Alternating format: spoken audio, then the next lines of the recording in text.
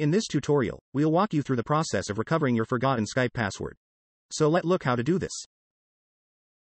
On your mobile phone, go to Settings app.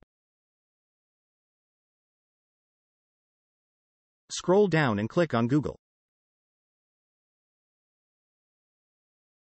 Then tab on Manage Google Account. Navigate to Security tab.